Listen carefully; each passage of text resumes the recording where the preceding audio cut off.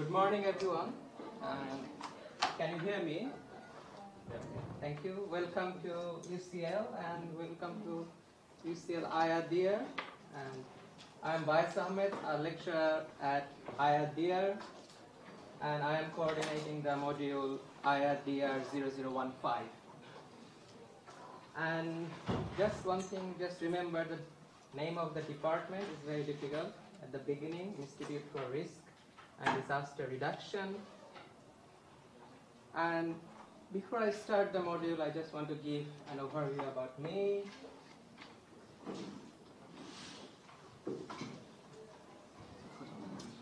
So I'm starting because it's already 20 minutes past 11. So I got a PhD in disaster risk reduction from this institute. It's been 2 years. Before that, I studied GIS and remote sensing, funded by the European Commission in 3 different countries. Probably some of you know about Erasmus Mundus Scholarship. And I got my bachelor in urban planning from Bangladesh. So I have an experience mixed of urban planning, geoinformatics, and risk assessment. So I do publish a lot, and that's my kind of hobby, and sounds crazy probably. And also I work in a number of projects. Right now I'm working in these 2 projects. Here about conflict and migration and how it impacts the disaster scenario. So I'm from Bangladesh. Just to let you know about this country a little bit. So surrounded by Myanmar here, and all 3 sides, India you can see, and Nepal is just in the north. I will use some examples from Bangladesh, so probably you should know where is this country. And 2 years back, from this town, Mongdo, near about 1 million refugees came to Bangladesh in this part, Cox's Bazar. So I will also use some examples. So can you hear me clearly, everyone? So it's all about me in brief. So now that's the first lecture of this module. It has 2 aims: to help you understand what is disaster risk reduction, and secondly, we will introduce a number of methods, both qualitative and quantitative, to help you understand how data sets, methods, all this integrate, and you get the overall idea about disaster risk reduction. In short, we say it DRR. Okay? And also, the name of the module is Integrating Science into Risk and Disaster Reduction. And if you go to the module page, you will see all the information is here. Just to give you a brief, this module was designed by Joanna, one of our associate professors. She is now on maternity leave, but I am now coordinating the module. Okay? And it has 10 lectures. If you, this screenshot is also uploaded. You will see me only today for 2 hours, and there are many other guest lecturers specializing on different topics. All the topics are mentioned here. Please check your timetable. The room is here. Like it is mentioned, all the class will be held here from first part 11 to 13, and second is from 2 to 4 p.m. A number of topics combining quantitative risk assessment like catastrophe modeling, how the insurance sector works. Also there will be some introductions on climate change, insurance, integrated risk assessment, Delphi method and AHPR, qualitative risk assessment methods, and some other practicals followed by an example But most importantly, you have an assessment on 3rd of December, isn't it? So that's 20% of your total module marks. It would be group presentations, and I will introduce the topic and everything about the presentation on 29th of October, okay, in lecture 5. So that's the brief skeleton of the module, and I'm just coordinating the module, okay? For any questions, anything, any queries, problems, just email me, okay? And I'm based in room 34, just opposite to your master's study, okay? So do please knock. Room 34. It's the IRDR, the second floor, south wing. But it's better you just email me. And you will have other guest lecturers. You can email them for their specific topics and queries. So that's it. That's about the module. But today, I have my personal objectives, okay? That's the module objectives. You have your own aim and objectives. Because, okay, it is very important to understand because, before that, I want to do a short survey about you, because you little bit know about me. For that, I just do survey on use the go.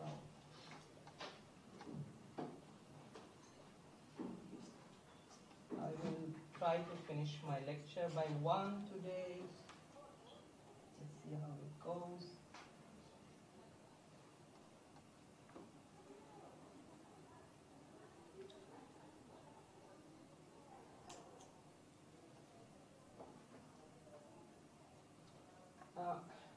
Yes, no need to enter your name, any of your personal information.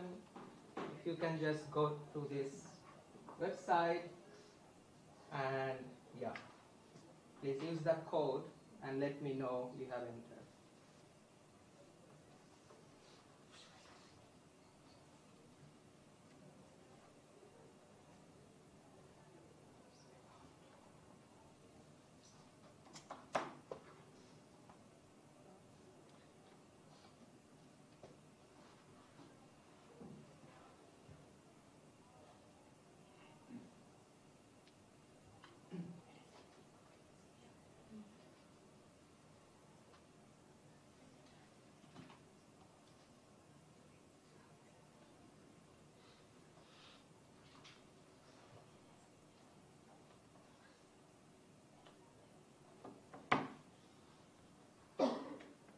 We have 39. I will wait 30 seconds more.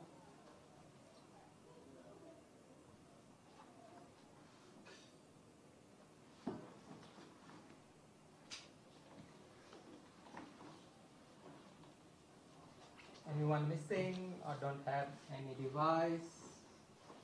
Okay, I think. Should I wait a few seconds more? No. Okay.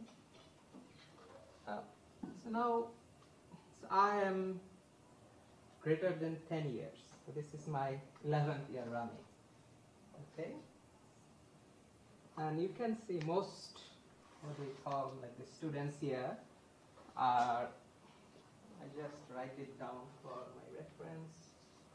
0 to 2 is 72%. And okay, greater than 10 is 6%. That is volunteers. You can understand, I mean, most of our students here, don't have extensive experience. I don't know, probably your field of expertise is different. Some are coming from architecture background. I don't know, from Tripoli, someone is here. Okay, the next question is, can you just tick true or false? I mean, whether this statement is true or false. Okay, this is a statement. Let's see who says what.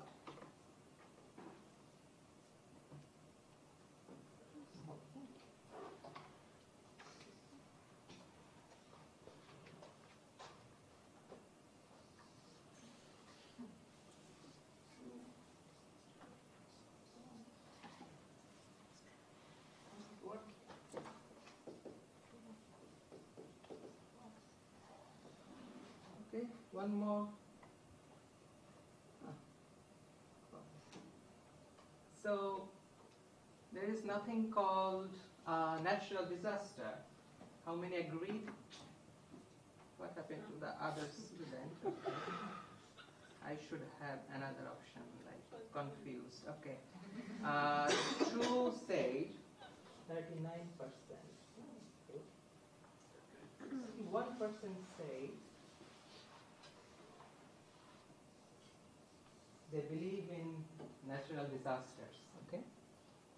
More than half of the class. Okay, that's all right. I will come back to it later.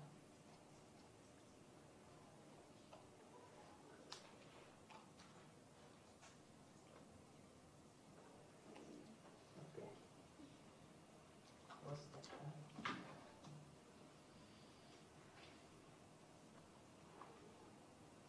Okay, thank you. So we have it's 11:30, 30 minutes gone. Now the surveying is done. Throughout, I mean, you will, and the remaining 80% would be written exam, isn't it, for this module? And these are some of the, I mean, some parts of the questions from last year. And you can see we introduced a number of methods, concept, ideas, and let's say what is CAT modeling, catastrophic modeling. And they would ask you, can you contextualize this model in terms of disaster risk reduction, or, you know, like they use this kind of things a lot. I mean, there is no straightforward, no one will ask you, can you define what is a hazard? Okay, but they will ask you to give examples to connect any particular method or theories in the broader conceptual framework, like within DRR, how it interacts with hazard, vulnerability, resilience, and many other things. It's not only for this module, for all your upcoming modules, exams, everywhere, they will ask you, can you define it within this framework? So it is very important to understand what is DRR, what is hazard, vulnerability, and exposure, okay? And my today's aim is to help you to understand it. At the end, there will be another quiz. I will have 10 questions. If you can answer all of them correctly, I would consider my lecture as a success, okay? Of course, I'm going to fail, but can you hear me now, everyone? Sorry, I mean, this classroom is weird. I have to look in this side, that side, the middle. Okay, so now at the beginning, we should understand why we are here. I mean, why to study disaster science, isn't it? From different backgrounds, different countries. You see, in the last 20 years, this number of major disaster events have been recorded. I am saying major, I mean very big events. There are a lot. Mostly dominated by what? Flooding, you see. Storm includes hurricane, typhoon, whatever you name it, cyclone, and followed by you have earthquakes. I mean, this is the number of disaster events. And the events have impacted so many people globally. How many people? Now we have like 7 billion, but you see, only flooding affected 2 billion people in the last 20 years. You see, it's how almost, and if you combine everything, like the next is drought, 1.5 billion people are being impacted, and many other hazards. I mean, you see, like the number of events doesn't mean the impact is different. You see, like the hazard types has been changed, and death. How many people have died from major disaster events? They haven't considered the minor ones or the smaller ones. Only because of earthquake, this number of people were killed in the last 20 years. So disasters have impacted communities, societies, countries, and many were killed, injured, and all these things happen. So earthquake was third here in terms of the number of events, only 563, but it killed most number of people. So for each disaster, the impact on community is different, okay? That is very clear. And also, if you see the global maps, the red means highly impacted. So mostly disasters impact, I mean, the developing, least developed, most countries from Asia, you can see some in Haiti and other countries. So there is a link between poverty and disaster, isn't it? But that is not true. And also, you see, we always talk about, this is displacement. How many people displaced because of disaster and conflict? We always talk about war, conflict, migrants, refugees, you know, like closing the borders, what should we do, changing the immigration policy, but you see, like, more people are displaced because of disaster means like except conflict and violence. More people are displaced because of disasters. I mean, those who believe in natural disasters, I'm talking about natural disasters and not conflict. So it is very important. We don't talk about too much about disasters.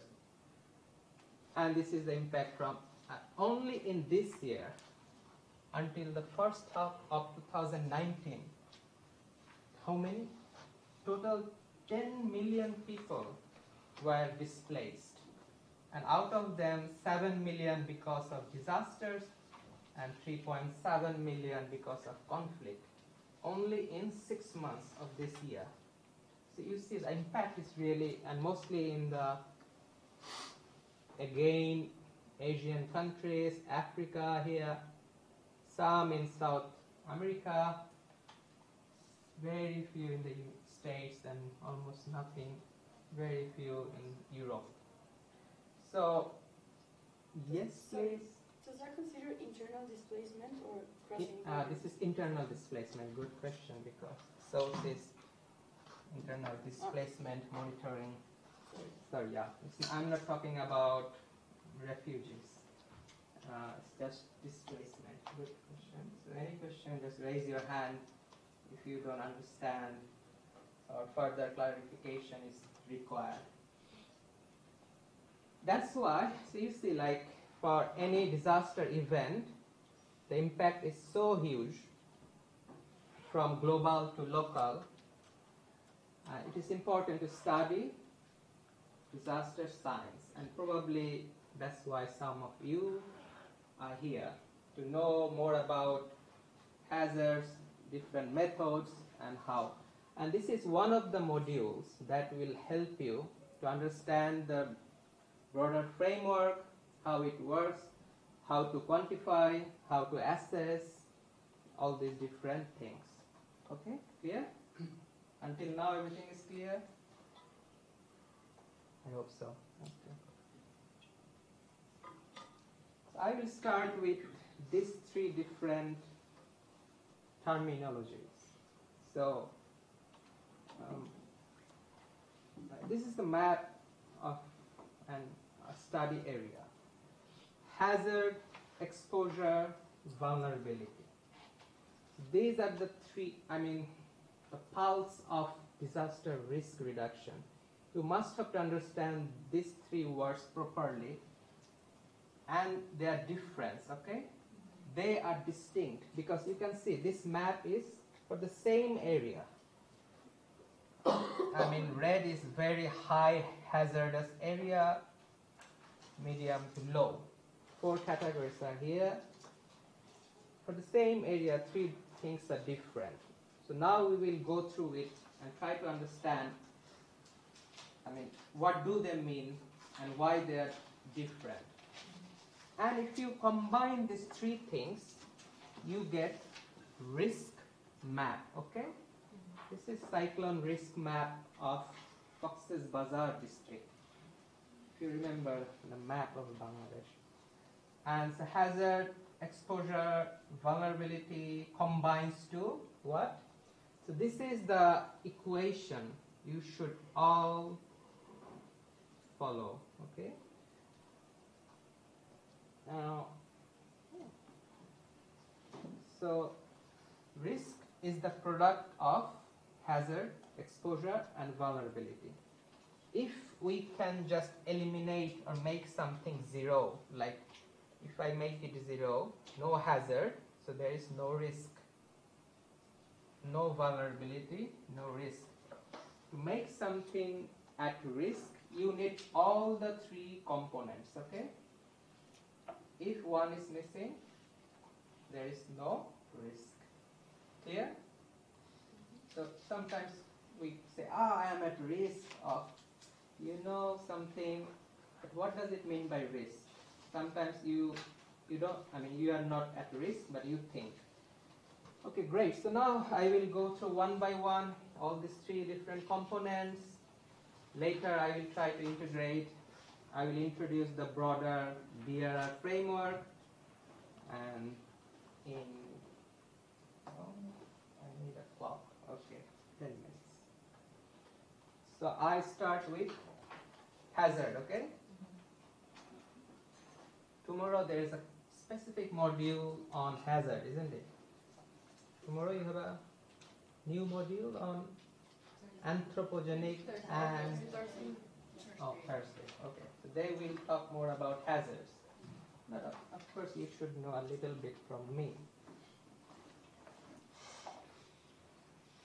What is a hazard?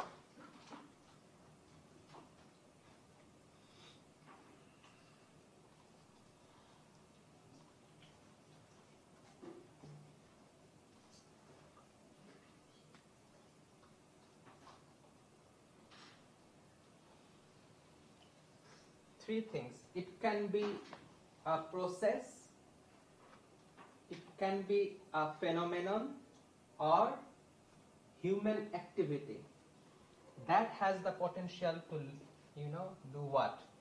Loss of life, injury, many other things, economic and environmental destruction.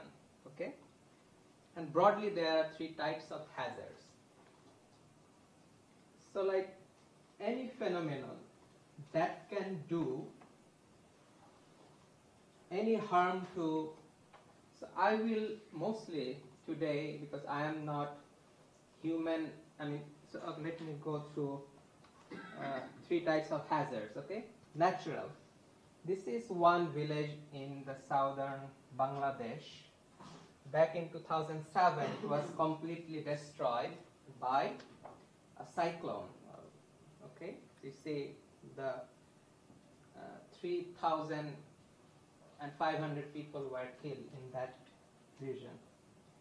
So this is coming from cyclone striking a coastal community, destroying, killing people, destroying livelihood, means agricultural activities, all other things. Okay, this is purely, the hazard is natural. Okay, clear?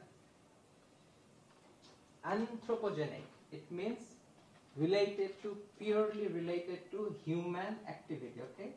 This is the 1986 Chernobyl nuclear disaster.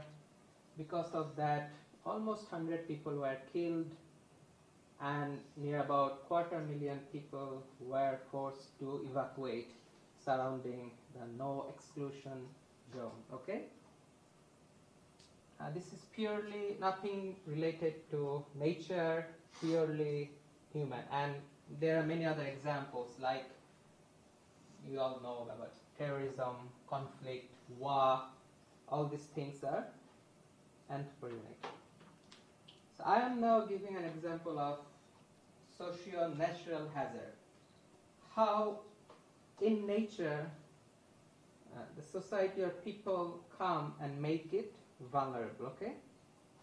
So if you remember that map from me, so 1 million Rohingya refugees, they had a specific name, came to the Cox's Bazar district. You remember that map.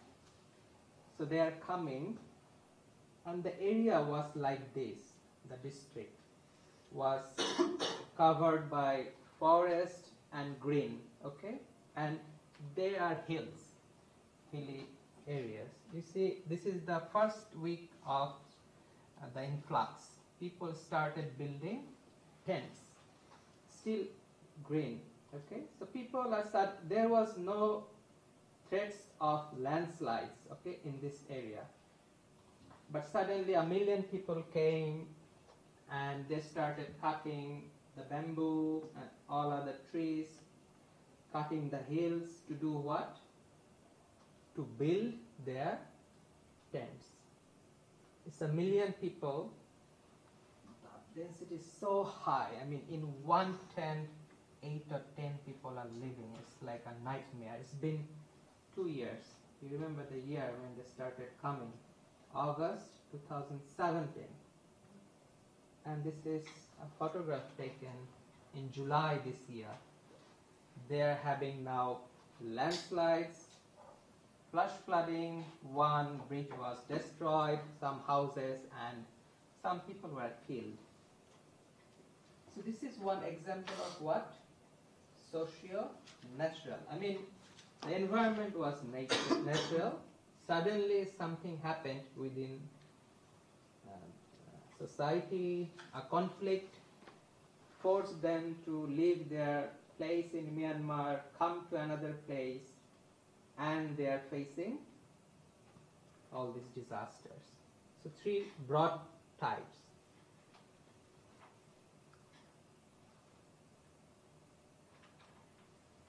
Very important. We cannot prevent any hazard completely or fully. We have to remember forever in our mind. It is impossible, you know, like people living on hills, you cannot avoid landslides. People living in the coastal areas, you cannot avoid hurricanes or cyclones. Sometimes you might ask, like, why people are living in coast? Who told them to go and live on those hills or coast? Because not all the people are so fortunate like us, okay? We made it, we are in a very safe place. But many, billions of people are forced to live in all those hazard-prone areas. Billions, okay? But what can we do? We can reduce the hazard impact. One example is like we can have early warning systems for cyclone or tornadoes, and we can evacuate that place, you know, a few days before. Cyclone is coming, it saves life. One good example is in the same coastal area back in Bangladesh, back in 1970s, more than 250,000 people were killed. So now within the past 50 years, we have very strong cyclone preparedness program, and the image, you remember, only killed 3,500. We have reduced a lot from like 250,000. We had one more zero here. We don't have it. In 50 years, that's the progress. We have now good early warning systems. We have cyclone shelters, like thousands. We have built it so that people can leave their communities from the coast and take shelter. and save their lives. So that's one impact of early warning system. Great. That's all about hazard. 10 minutes? Okay, and then 8 minutes. Is it clear to you what is a hazard? If we ask you what is a hazard, you don't need to memorize it. Okay? I never memorized anything. Many, if I ask, they will just, yeah. But you know, it can be a process, it can be a phenomenon, it can be a human activity that can cause loss of life, injure people, loss of economy, infrastructure, many things, okay? So that's hazard, no need to memorize. Okay, great. So now I go to, clear everyone? Just one quick question about, Please. is the same thing for you, hazard and threat? These are like synonyms.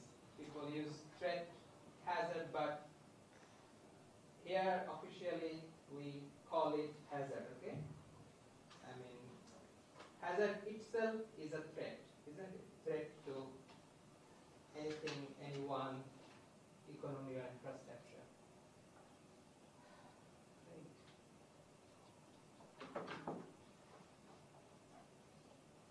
We have 1 more hour. Okay. Now, let's talk about exposure. Okay? What is this? It's a situation. 2 things you have to remember. It's a situation and the elements should be tangible. Isn't it? Tangible means what? You can count, you can quantify. And there is another thing, intangible. You cannot quantify. 2 examples of tangible, like there are 39 students in this class. That's quite tangible. Intangible means your belief. You know, like someone can say, I don't believe in natural disasters.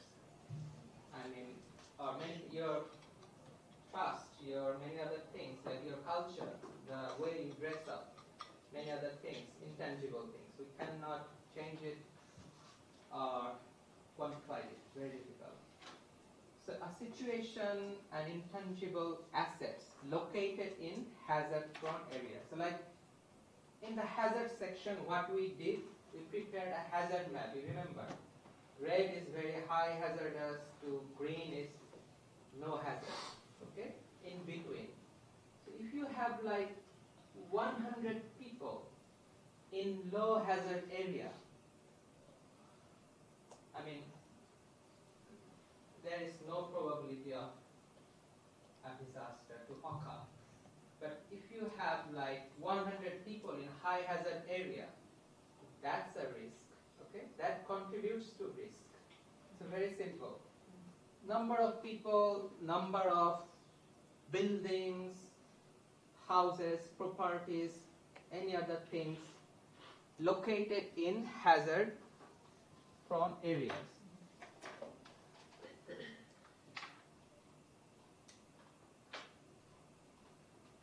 Yeah, that is said, number of people, types of assets,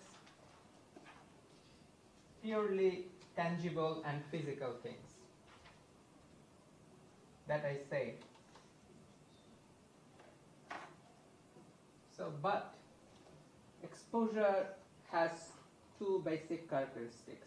One is time and one is place. Okay? It changes over time. Can you remember, can you give one example? Like the Rohingya refugees. Yes, great. With time, the exposure has changed. There was no people in those hills. It was green.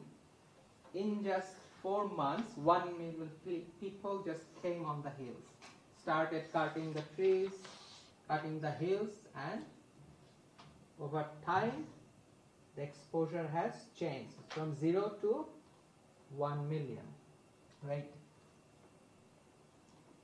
Time, very important. In a high-rise building, now you know the answer. In a residential building, at night, of course, there it would be full of people, isn't it? At 2 at night, the whole building would be occupied by, let's say, like 200 people. If a fire breaks out in that building, in a residential building, that's exposure for a given time and in a given type of building. But in a commercial building, like in this room now, fire breaks out, that's exposure. But at 2 at night here, if a fire breaks out, no, because there will be no one at 2 a.m., isn't it? So over time, it's very dynamic. Same room can be exposed within a time, within a place as well. Same earthquakes hitting at different times.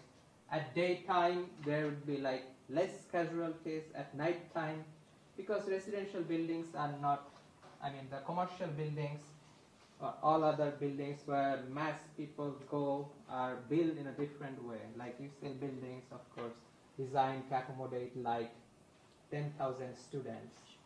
But in a residential building designed to accommodate like 200 people. So it's different. And same this example given by one of our students, previous disaster, it means the conflict can force people to leave their lands and move to somewhere in an unsafe place, isn't it? So conflict and war force them to come to Cox's Bazar. That is not safe for them anymore. So no safe place for those 1 million people. Back home, they would be shot dead. Back in Bangladesh, they are dying. Okay. Clear? Another good example. Back in 2013, in October, a super typhoon went through somewhere. There was no impact. But just 1 month after, a similar type of typhoon killed 6,300 people. Why? Because this image. The first one is Lekima, same strength, went through nowhere. Doesn't matter. No exposed.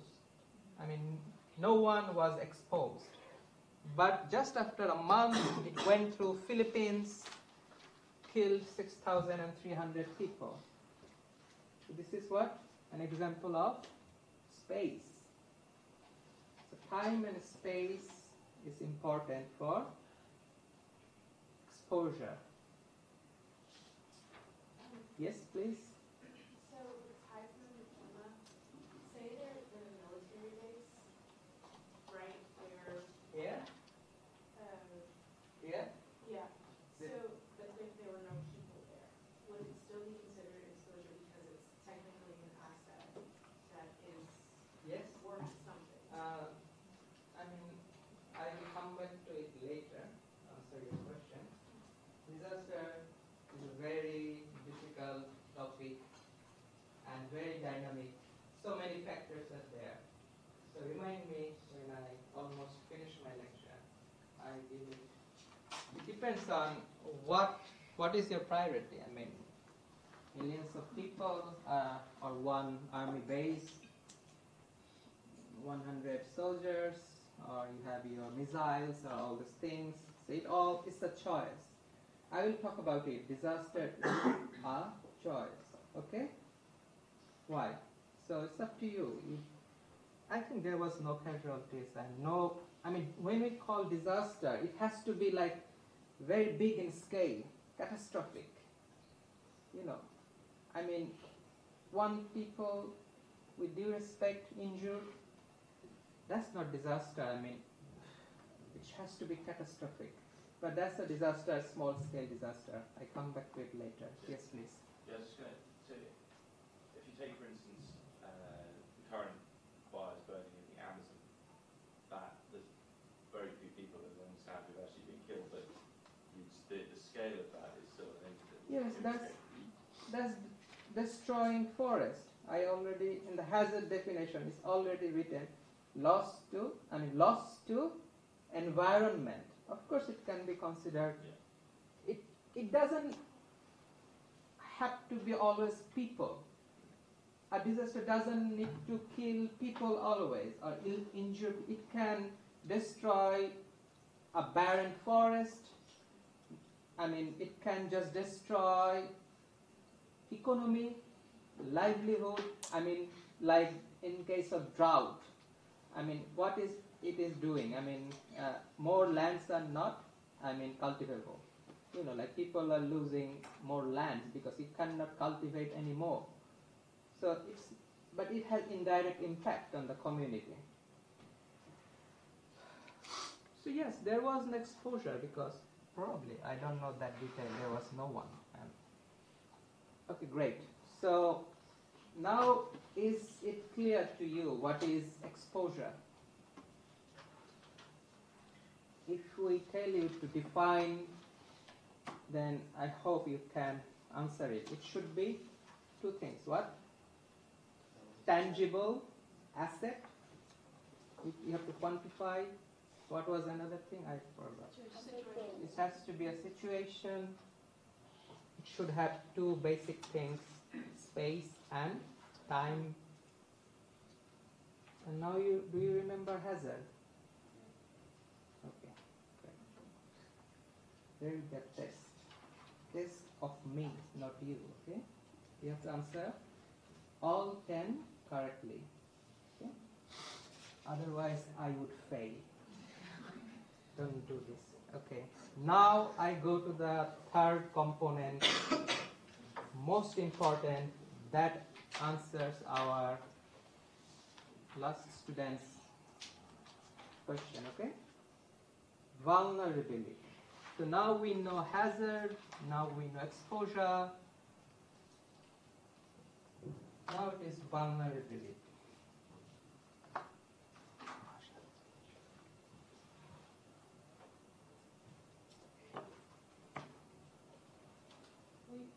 We use the word here. There's another, we call it, buzzword. I mean, that's the very susceptibility.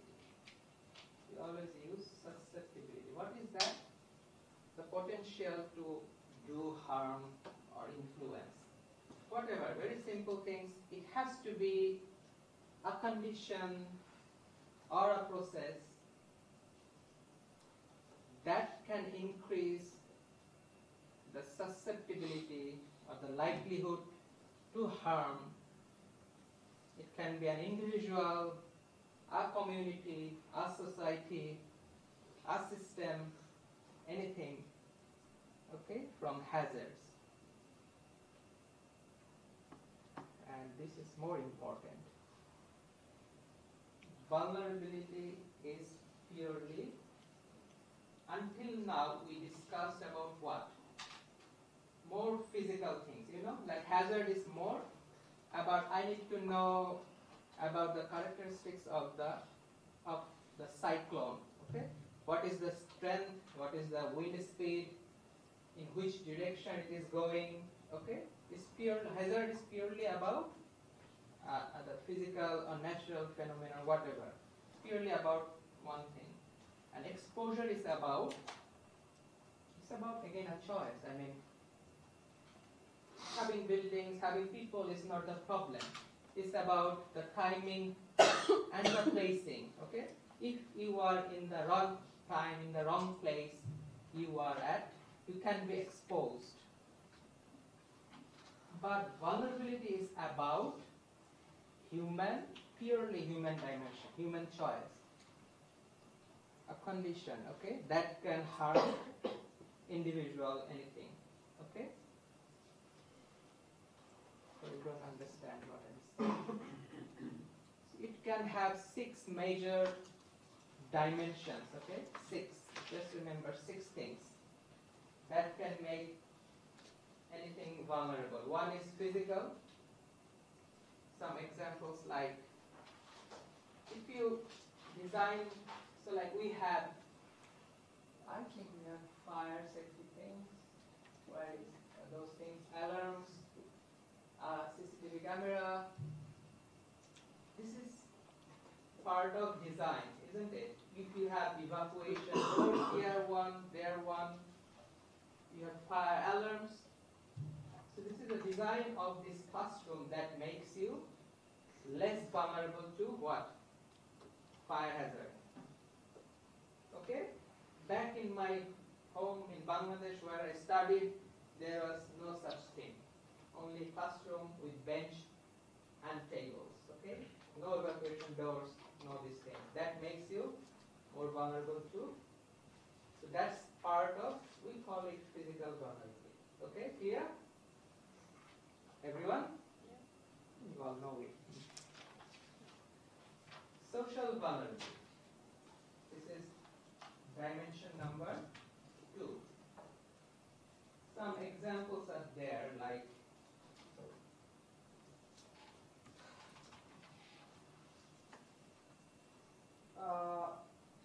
I will bring 2 examples of if someone is in this classroom is if is disabled, that person cannot move, that person needs wheelchair. Okay, if there is a fire alarm, everyone will move very quickly. But the problem is that disabled person. So disability is part of social vulnerability. Migrant people, I mean illegal or even legal refugees, they are always like those Rohingya people. They are always vulnerable of what? Because they are refugees, they don't have access to formal healthcare systems. Like if they need a surgery, like for anything, like any tumor or anything, they cannot. That's very expensive. You need to go to hospitals.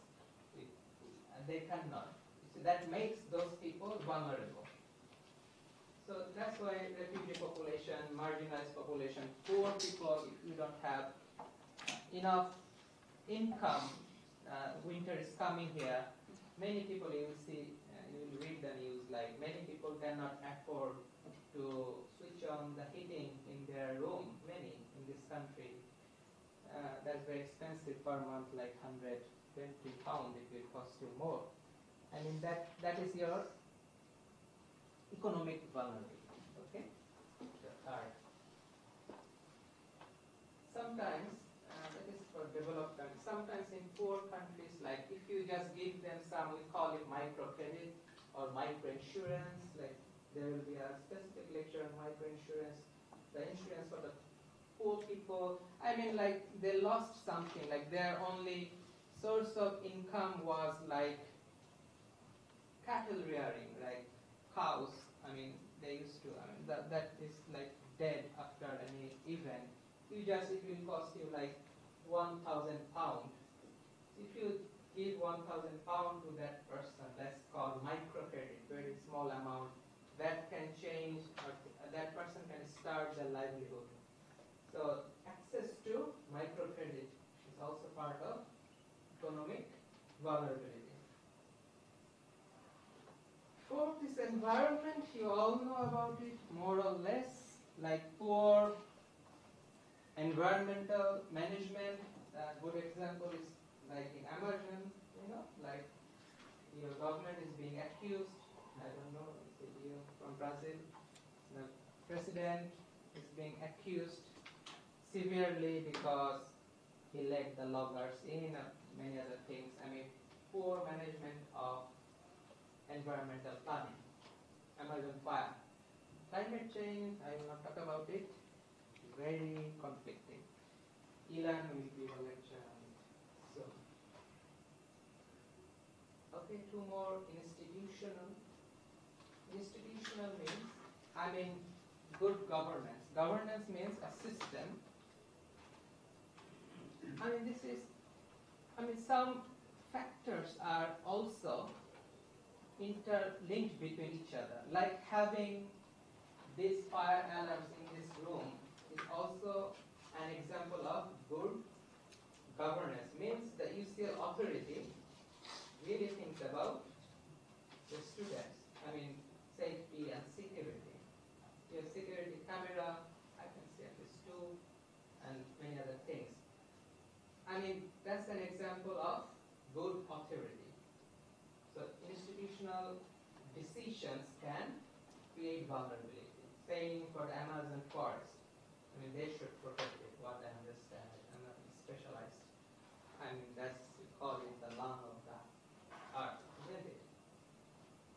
And one last thing is the cultural vulnerability. Here comes that intangible things like your indigenous knowledge, local culture and customs, habit, many other things.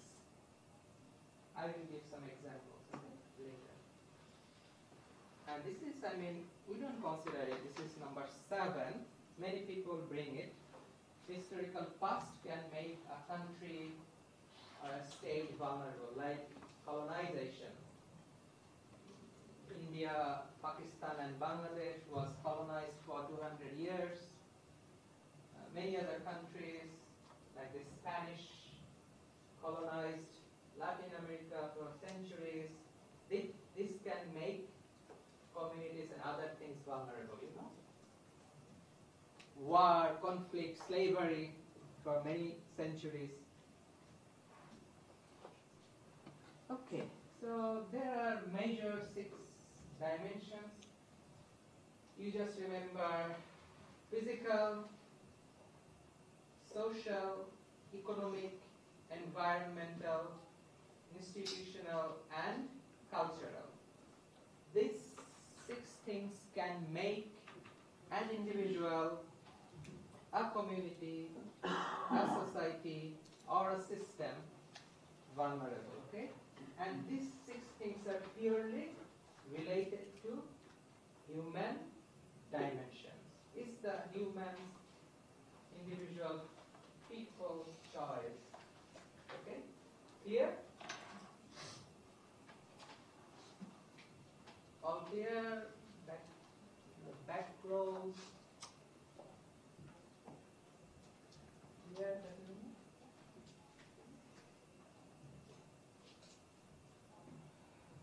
Take a break, yes, after this. One good example. Can you tell me whether this is a fake news or not? If you read it.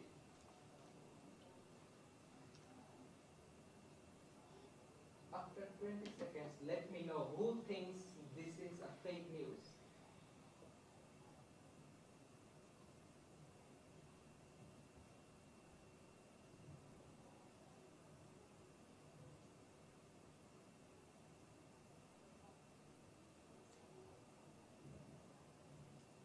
Who thinks this is a fake news?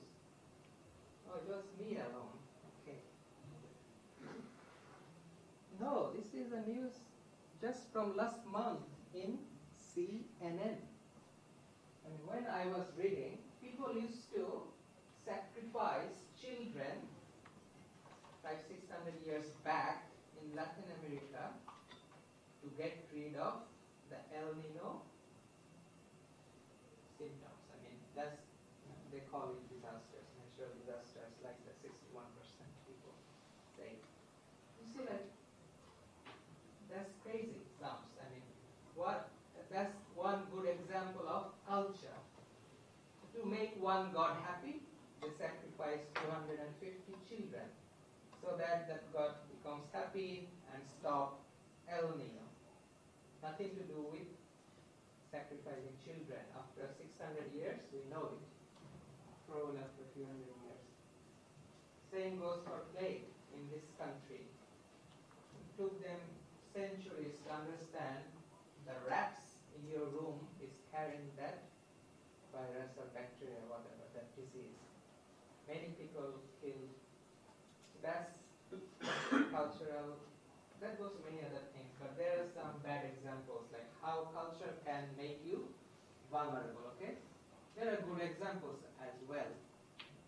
After the great tsunami in Indonesia back in 2004, many people were killed, if you remember.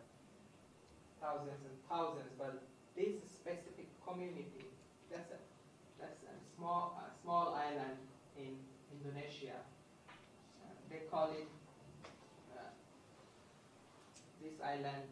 Those people had some traditional understanding of tsunami, and they used like local oral stories and poems and songs. All those are written.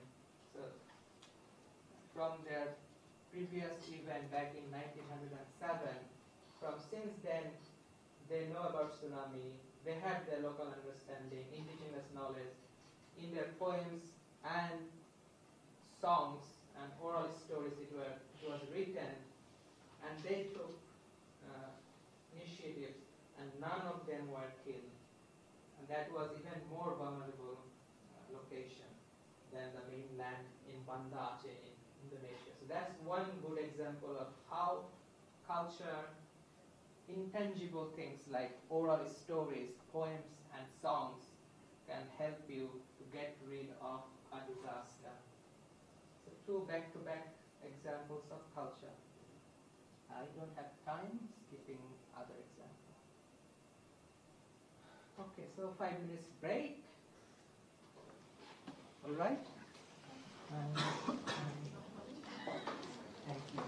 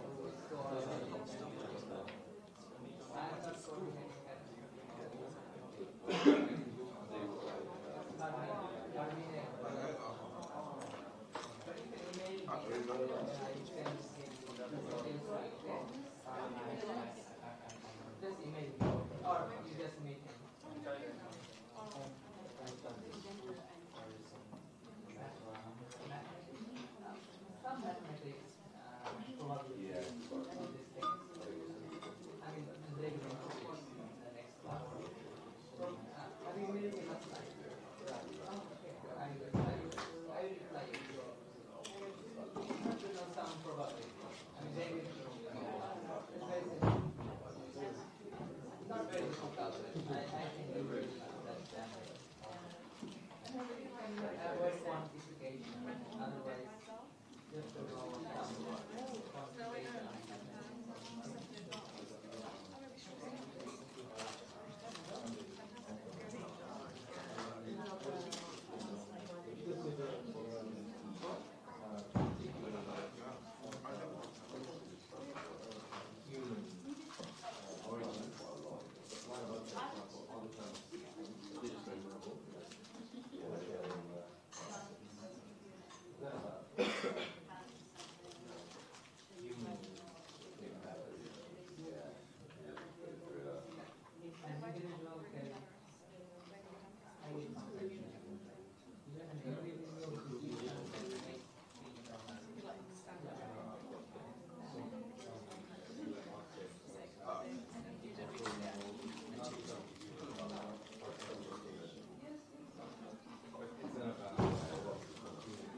human decision putting that side of the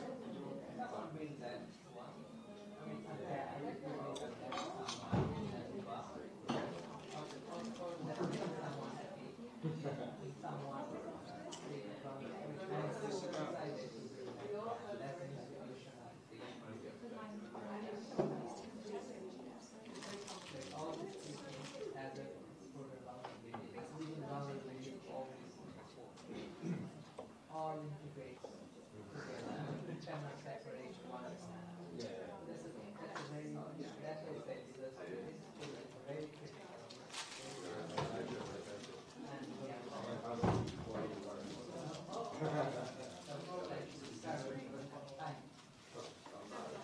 okay, thank you.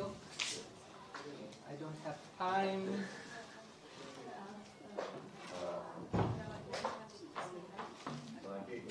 Sure, it is showing the wrong time. Second hour is just 0, right? This is correct.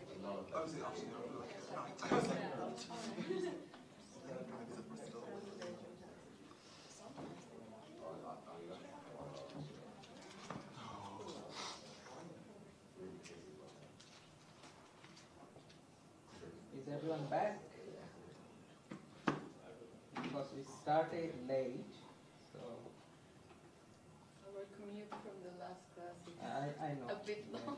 It's 10, 15 minutes walk. Yeah. And it was raining. That's That makes everyone vulnerable now.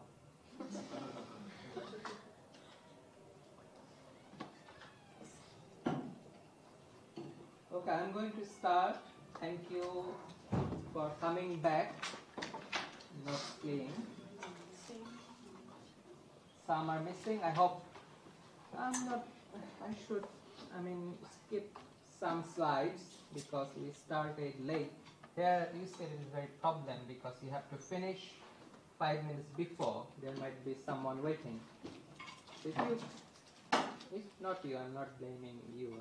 If students come late, but we can discuss later. Okay, you all know this. Okay, just one question. Out of these two, family size and total people, which one is vulnerability and which one is exposure? Family size, what is this? vulnerability. Vulnerability. Okay, great.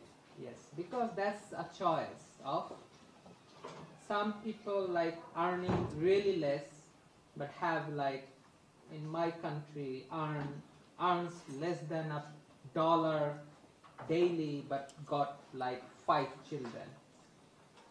You know, the family size makes them vulnerable. That's choice of. Okay, forget. Should I run it?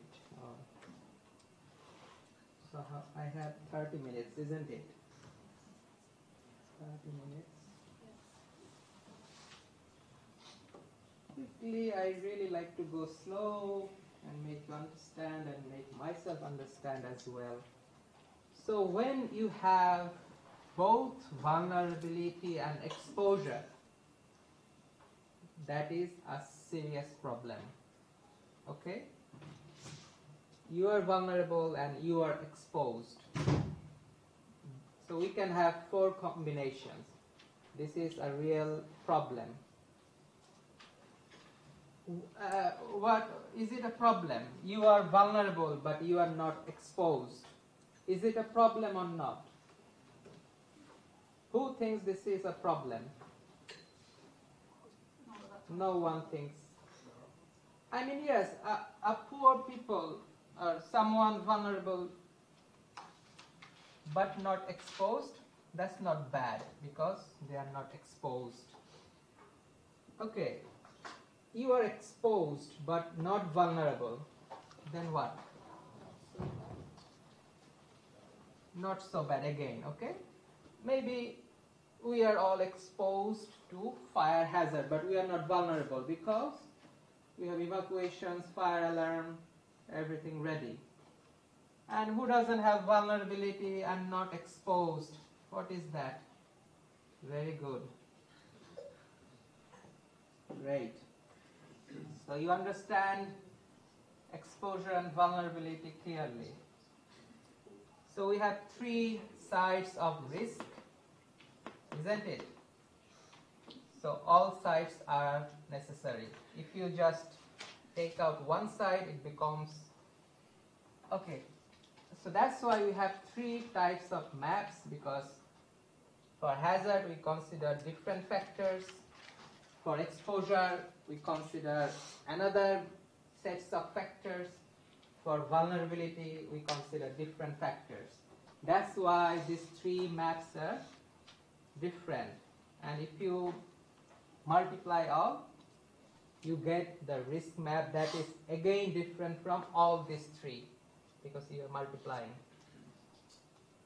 So now is it clear what is risk, hazard, exposure, and vulnerability?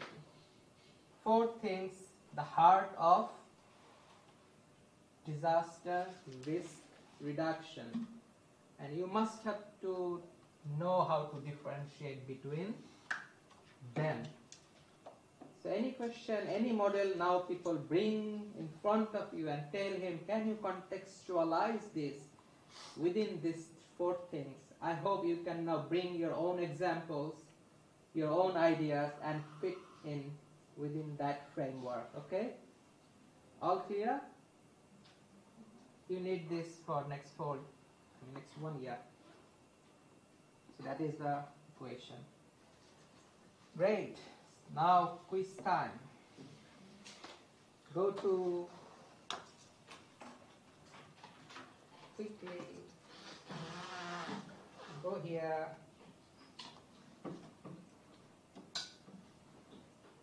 Are you still logged in?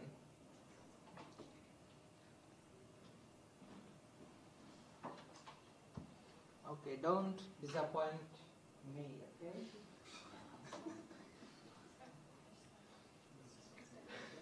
So no need to enter your name, just go randomly. It's a test for me, whether you understood my lecture. Everyone ready? Everyone? Or the chosen 32? Are you ready? Okay, I'm going. I hope. Oh, it's all of you. No stress.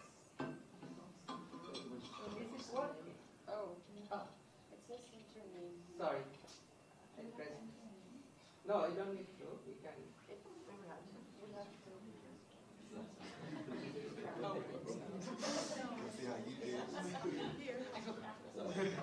Okay. Okay. Now. Ready? So cyclone intensity falls in which category? Just select. You have 30 seconds. I mean, yeah, in total. Is it working? Yeah. You're close. 10 seconds left. Okay. 5 seconds. Ah.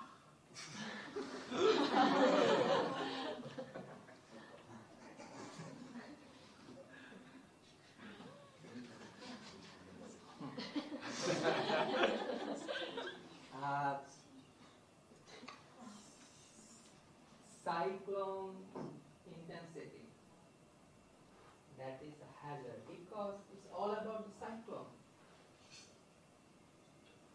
I mean, that cannot be vulnerability because a human cannot define the wind speed of the cyclone. That's natural phenomenon. Great. Okay.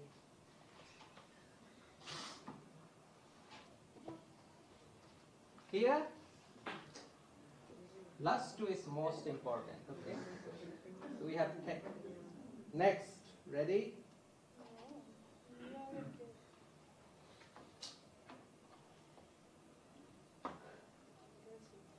Literacy rate.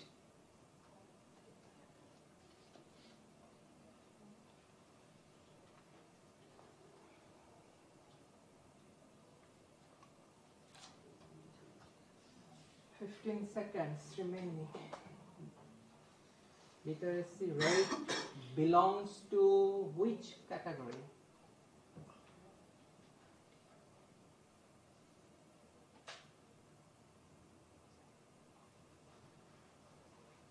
Okay, glad no one ticked hazard.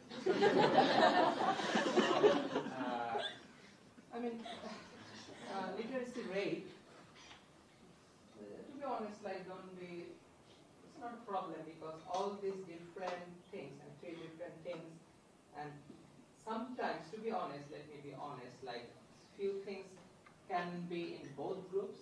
Okay, it is how you perceive, how you are defining that specific, but some things cannot be.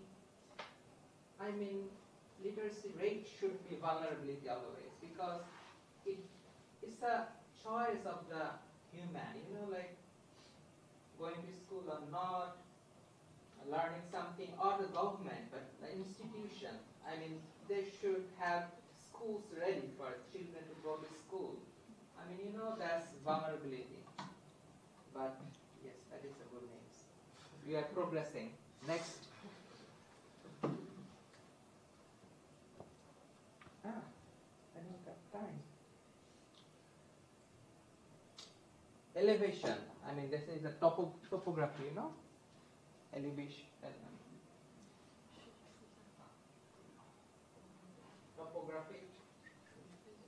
Topography of an area. Okay. Topography. Yes. Or elevation, like undulations.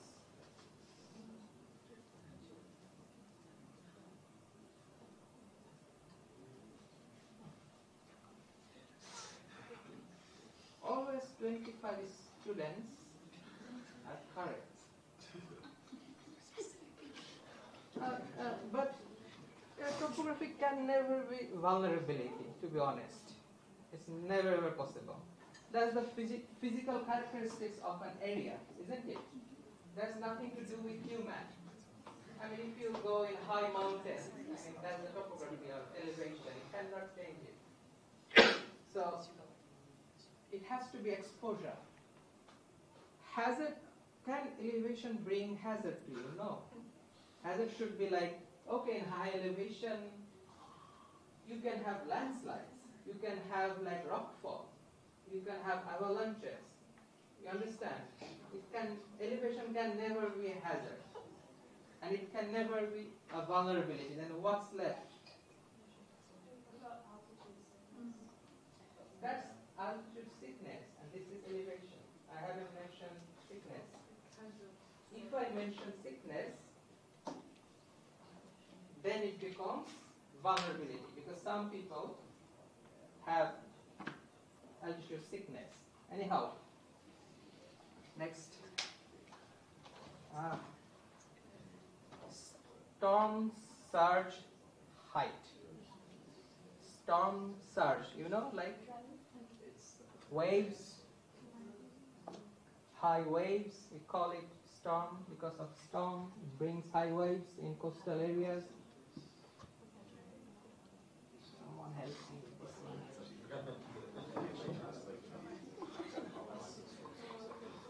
Waves in the coastal areas, okay? I have already answered.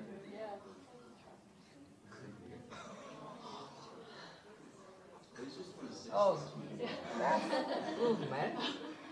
I mean, storms are just wave because of storm it is bringing anywhere.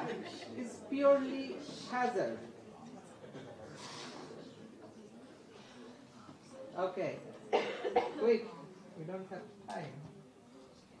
What I have done, land use type.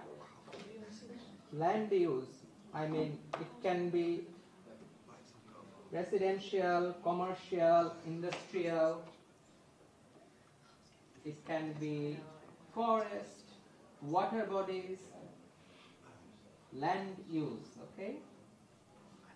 This is a very difficult one. Have you answered everyone? Very difficult one.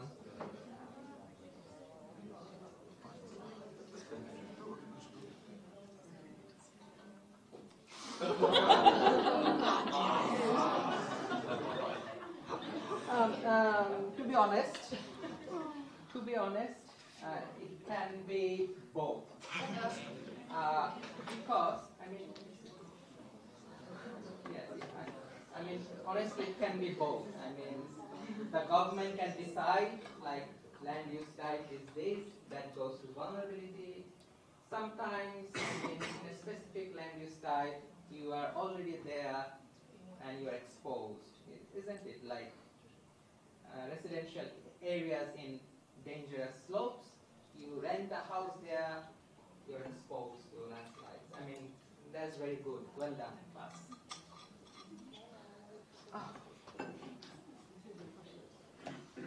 We have time. Few more, quickly. Number of cyclone shelters in a specific area. Number of cyclone shelters. Having more cyclone shelters or having less cyclone shelters makes a difference for coastal communities.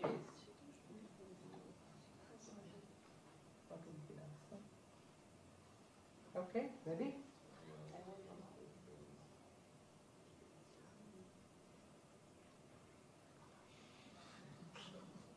Yes. So it's the same because you have cyclone threats. You should have shelters for any. So building cyclone shelters reduce the risk, and this is the government's decision, and it goes to vulnerability. Of course, who put hazard? I don't know. A cyclone shelter can never be a hazard. Can be a hazard, but in okay, everything is a hazard. Okay. Okay, last few, quick. Okay, then I go to slides. Okay, this is the last one.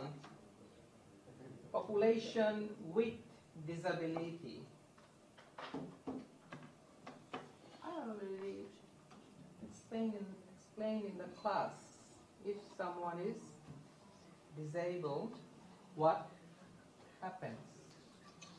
So having more disabled people somewhere, it is linked to,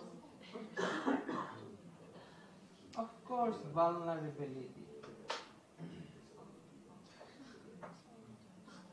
A very well done class. I want to end here. I mean, before you,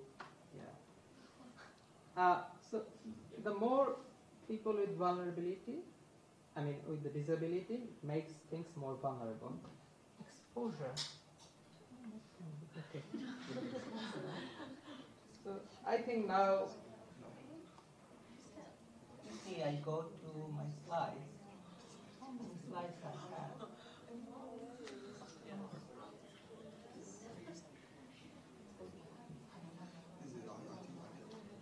Okay, quick. 15 minutes. Great. So, few things. I already told disaster is a very complex field, subject. It's dynamic, changes with time and space, and very context specific. We use this buzzword context. Context means one example might not be useful for another example, isn't it? For another area. I mean, what happened back in Peru 500 years back, maybe it's not applicable for any other countries. And being at risk, you remember risk is equals three things. So being at risk and facing a disaster is not the same. Okay, you can be at risk, but doesn't mean, I mean, when some serious, so what's the definition? If serious disruption happens and the functionality of a community, society or system because of a hazardous event force you to do all these things, different loss and impact, that's a disaster. I mean,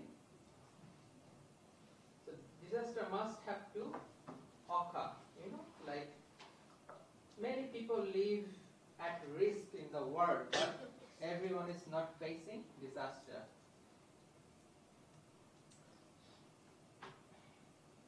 Small scale, large scale. Small means the communities themselves can recover. I'm not going. Capacity, we should know this word. I mean the resources available within you to get rid of the impact of a disaster. Okay, that is called capacity. Resilience, that is very important. Moving forward, 10 minutes. I mean, resilience means a disaster has three phases, you know, like pre-disaster, during disaster, and after disaster. Pre-disaster means like you have to anticipate, isn't it? Like a disaster is coming, like the cyclone is coming. During disaster means very simple, like when the cyclone strikes, what you do, your activities. I mean, pre-disaster can be cyclone shelter. You know cyclone is coming, you move to cyclone shelter. That is one example of resilience. During disaster means you need dry food, isn't it? Everything is wet, you have water up to this height, you need dry food and medicine. So you store it somewhere. That is an example of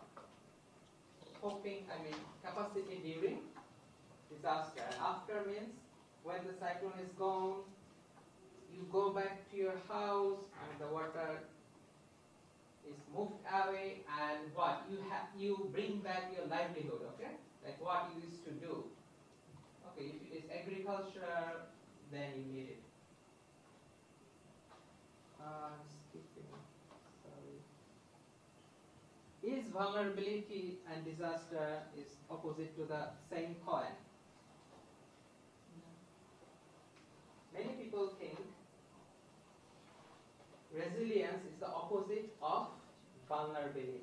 Okay? If you increase resilience, you decrease vulnerability.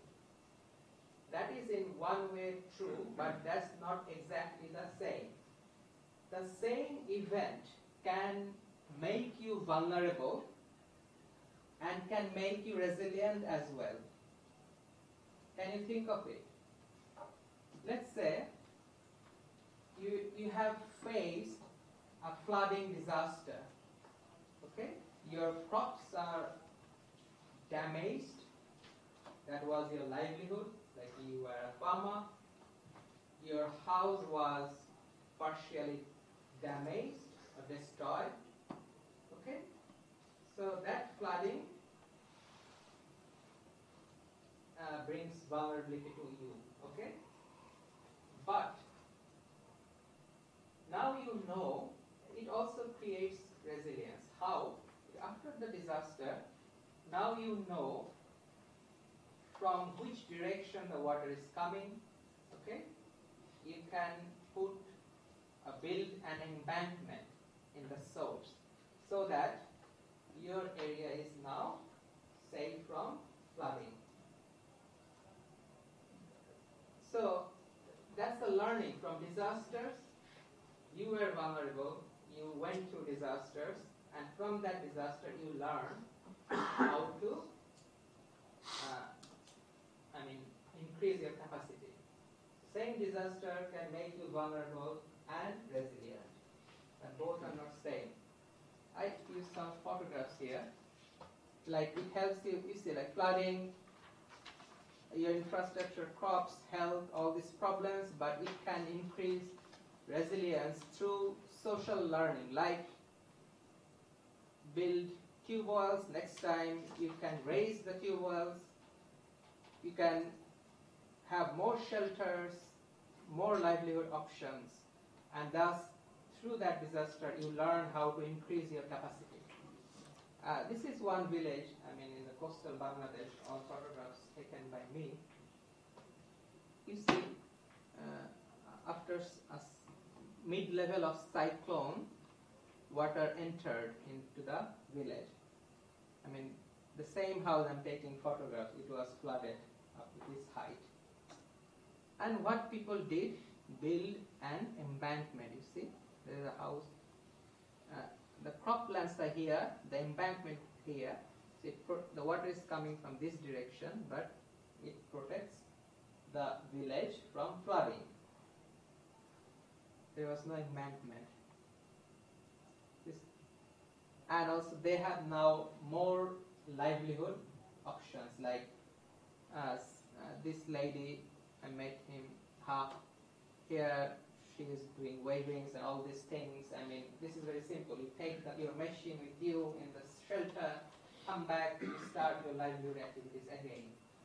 So you should have alternatives, not only farming, Also, they have raised this is the tube well, if you remember. You push and pull it, and water comes. So they raised it. You see, the flood was to this height.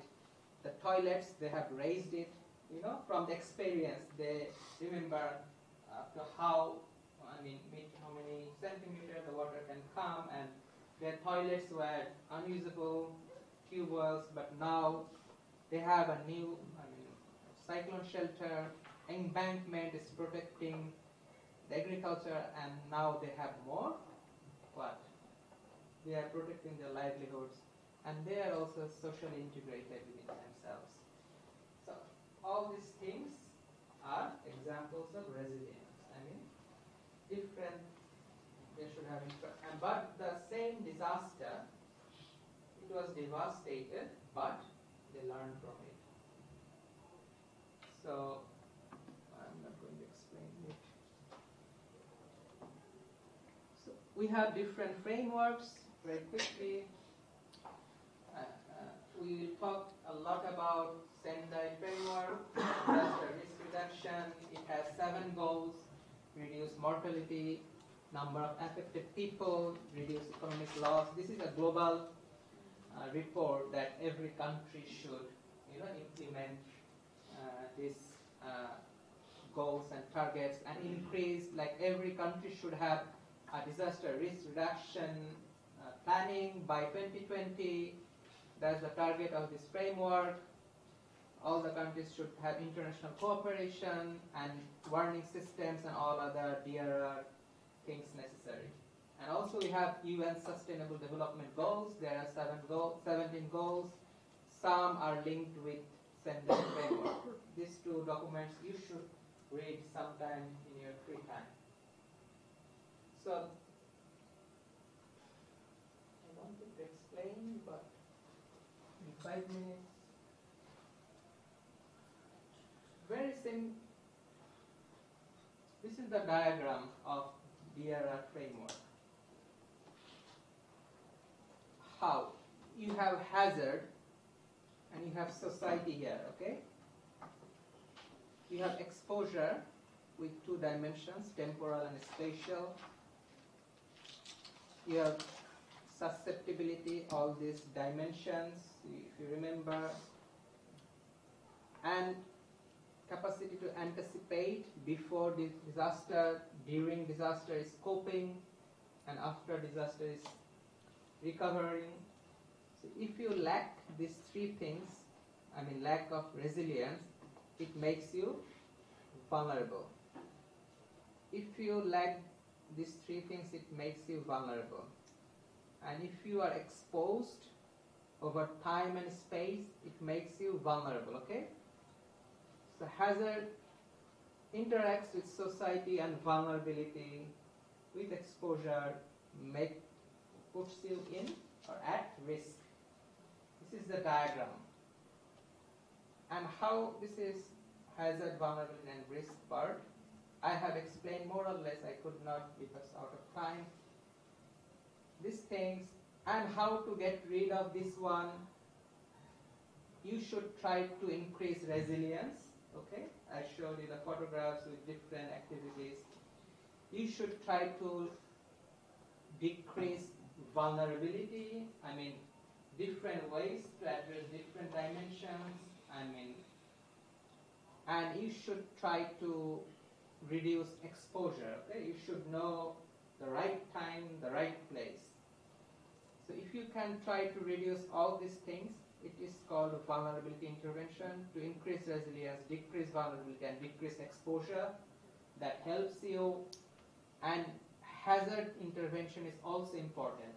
That is what you should know. What is the intensity of the cyclone? What is the wind speed? If it is a landslide, when it occurs, like some landslides are rainfall induced, only if it rains, the soil gets loose and you get landslides. You should know when, how, what is the intensity and frequency of cyclones or any hazard. You should have specific hazard intervention, specific vulnerability intervention, and these two interventions combinedly called adaptation. Okay? Adaptation means you can decrease vulnerability and you can you can intervene with vulnerability to decrease it, or the whole vulnerability, and you are well aware of the characteristics of the hazard. Okay, so that's combined called adaptation. So you have at one side hazard, at one side you have hazard, exposure, vulnerability, lack of resilience, and risk, and the other side you just address these things. And this is how you see you address. This diagram works, but one thing is very important. To connect between these two things, you have vulnerability, hazard, risk, and you know how to build, uplift the toilets or different interventions. Who helps you do it? That is we call governance, risk governance. These diagrams, you remember? That's part of implementation, planning, and cooperation from global to individual level. Okay, there are levels. This is global document, part of risk governance. Okay, so but you have to understand, an individual's decision can make things vulnerable or resilient. You understand? It goes up from individual, like me alone, from your household, like your family size, you remember, community within the area you live, then the local government, next scale, different local governments make the national government system. National governments are interlinked with different organizations, like one country is UK, one is Bangladesh, but linked with UN. Regional cooperation is important, like European Union, like you have like the Arab Leagues, you have like many other different regional big collaborations, and global. So you have to remember there is another scale. Here you see from local scale to international scale, the society can act differently. So that's the overall DRR framework. So I hope you now understand what is hazard, what is exposure, what is vulnerability, different dimensions of vulnerability, what is resilience, before disaster, during disaster, and after disaster, how you get risk, you just multiply all these things. And if you have a good risk governance policy from international to individual level, you take adaptation policy and you just try to reduce it. So that's why we call it disaster risk reduction. Okay, and disaster is not natural. What you 61% say, because it can be, the hazard can be natural. You see. So DRR aims to reduce the damage from natural hazards. But I want to say why it is not natural, because of only this element. This is not natural, you see. This is human, completely human decision. But this can be natural, this can be human, this can be natural, this can be human, but this is purely human. So if you combine all this, you get risk. So it can be, so no disaster can be purely natural. Okay, and that's the thing, because you have some natural component. You remember the Rohingya crisis? I mean, socio-natural. Like there was environment, and then the people came. You got disasters, and there are all. If you think about any disaster, you will find it. But what can you call it? You can call it something from landslides, natural hazard induced disaster. You can call it landslide induced disaster, what the Rohingyas are facing. But unfortunately, many organizations are still using it, because it's very difficult to say natural hazard induced disaster. They simplify it and use it natural disasters. But that's the core ideas from my class, skipping it. And always remember, hazard, your choice. There was hazard, but doesn't matter. There was no people, but you did some land use planning, wrong land use planning. This is volcanic eruption and landslides. You put people here after your wrong urban planning. You see, there was agricultural land. Now you put more people and here. It's a wrong choice, and you are making them risky, and you face disasters. So like this diagram is important to keep always in mind. Nothing is natural. Many people say, okay, people died of, volcanic eruption and landslides. That's natural disaster. But someone made a wrong mistake. A mistake here. Planning to put residential areas just within a hazardous area. So that's it. Climate change is also important, one of the risk drivers, but probably in the next classes we'll understand. So I try to help you understand what is risk, hazard, exposure, and vulnerability, how they interact with themselves, and what is the broader picture or the framework for DRR. And that's it. And you have a class at 2. There will be a new lecturer, Caroline. Anything, just remind the lecturers they have to leave before 11. And thank you for listening to me. For any complaints or anything, just email me, or any help, anytime. Welcome and enjoy. Thank you.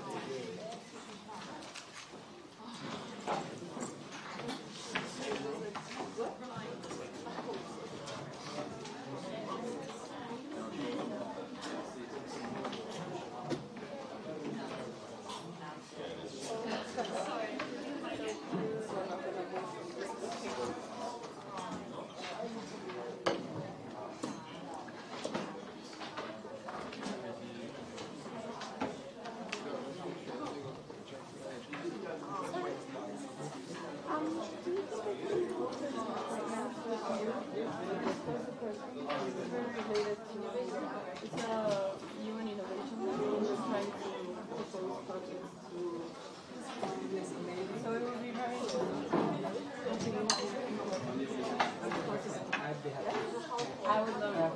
Thank you.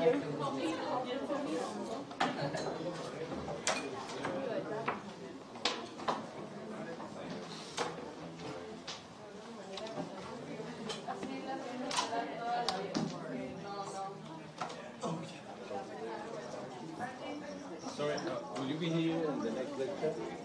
No. Because I have a question. I can ask the next lecture because I have to go to the class. No problem. Okay. Anytime I'm here, email me, come to my room, say hi. Thank you very much. Hello. Sorry, I was running out of time. Oh no. Do you think actually sorry. I'm not gonna Probably not like this. Yeah, but